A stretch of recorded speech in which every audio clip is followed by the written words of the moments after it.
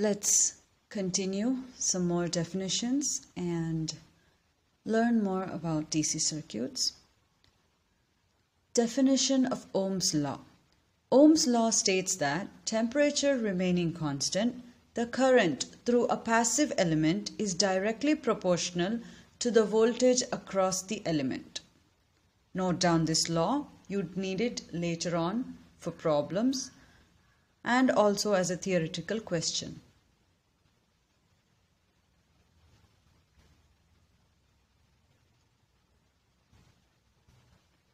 The passive element may be an individual element or an equivalent of a number of passive elements connected in series or parallel, or a combination of some in series and some in parallel.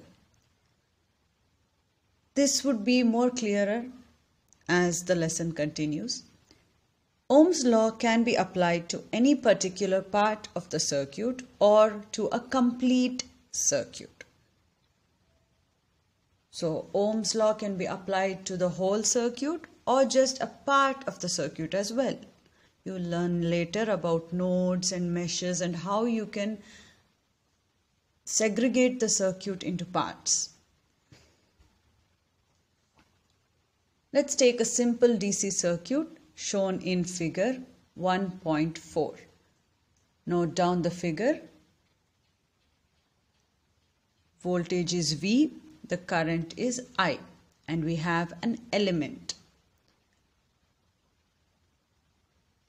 I is proportional to V. That is, V divided by I is a constant, and that constant we take it as R, where R is known as the resistance of the element, or I is equal to V by R, or V is equal to IR. This is actually how we show Ohm's law in an equation form.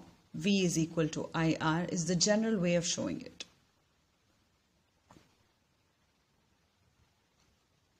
Limitations of Ohm's law. It does not hold true for non-linear devices such as semiconductors and other diodes. It is not applicable to non-metallic conductors such as silicon carbide, where the following relation is applicable. So we don't use Ohm's law for such conductors, but we use another equation known as V is equal to K into I power M, where K and M are constants. This is a different relation.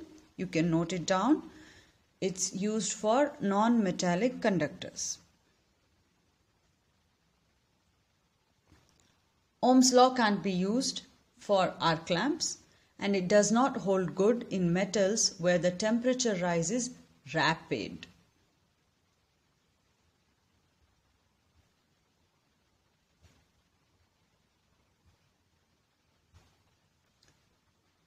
A series circuit. The circuit in which resistances are connected end to end so that there is only one path for current flow is called a series circuit. Note down this definition. In a series circuit, the same current flows through all the resistances. So in a series circuit, the current flowing through each resistance is the same. There will be a voltage drop across each resistance according to Ohm's law. We learnt in Ohm's law V is equal to IR. So that voltage drop is present across each and every resistance present in the series circuit. Remember this. The sum of the voltage drops is equal to the applied voltage. You have to remember these two main points while dealing with a series circuit. That the current is the same, but the sum of the voltage drops is equal to the applied voltage.